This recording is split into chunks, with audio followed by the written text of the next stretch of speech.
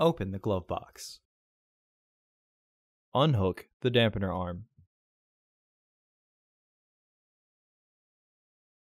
Remove the two stoppers in the glove box. Unscrew the stops to the left and pull straight out to remove them. Lower the glove box. Unclip and remove the filter housing door. Remove the old filter from the housing and clean out any debris inside. Insert your new filter into the housing, with its airflow indicating arrow pointing down. Reinstall the filter housing door. Reinstall the stoppers by matching the shape and then rotating clockwise. Reinstall the dampener arm. Close the glove box. Order your parts today at filterheads.com.